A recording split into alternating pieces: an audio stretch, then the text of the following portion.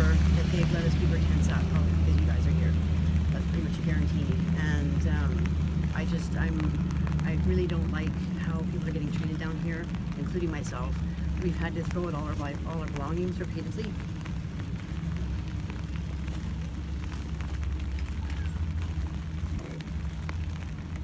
They don't care how they treat us. They don't care what happens to us. They usually have my boyfriend here, but they took him away. I just want to say that Odessa is not the only person that I've talked to. I've talked to so many people down here in the last little while who have talked about losing their stuff. Everybody is sick of this summer takedown policy. This is new. This just started a few weeks ago. This is where the police come along every morning and force everybody to take all the tent poles out of their tents so that they can sit beside their tents, maybe under umbrellas, in the rain. People's stuff is getting wet. What did you say about dampness and mold? The mold and everything gets destroyed right away, and we have no way to dry it. We have absolutely no way to dry anything. I've thrown out everything I own repeatedly. I live on $200 a month.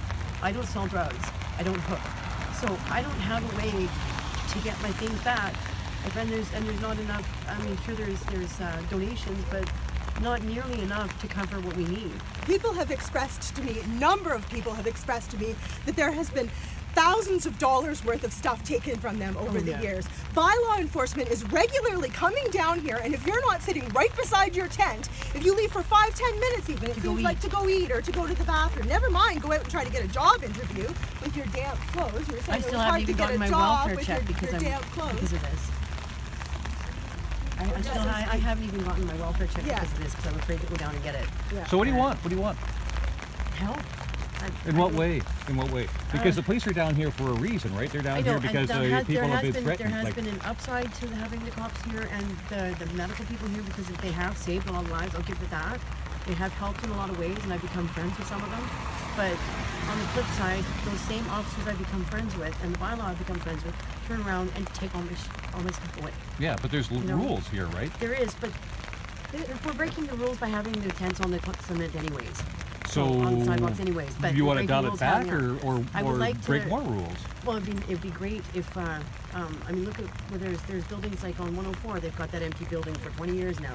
Places like that, I don't know what the rules, why it's empty, but they could turn that into a homeless shelter. They could, there's places they can have homeless shelters. And if we don't have a homeless shelter and we're allowed to have our tents up, allow us to have our tents up.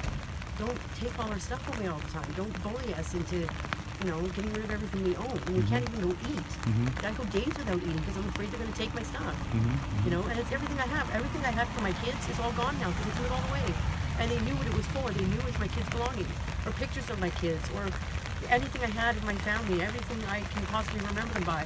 I don't even have my family's phone numbers anymore because they threw everything out. So, sad story, definitely. But still, I mean, like the safe injection site somebody mentioned. Those things aren't built like overnight, right? No, they're not. They're not. Yes, I went to the temporary one they have. Where has that been built overnight? They popped one into the downtown east side in a matter of Who's they? Coastal Health. They have a temporary one in the back behind small. It's really small. It's like two or three chairs, and there's no nurses in it yet. There are people who have been experienced this before, supervising it, but no nurses, no nothing like that. It's not an actual safe injection site yet, and it is overcrowded. So can we just hold on to the questions for a second? And they booted out beds to put it there. Thank you so much. Odessa, can we get your name, please? Sorry. What's your name? My name is PJ. Sorry.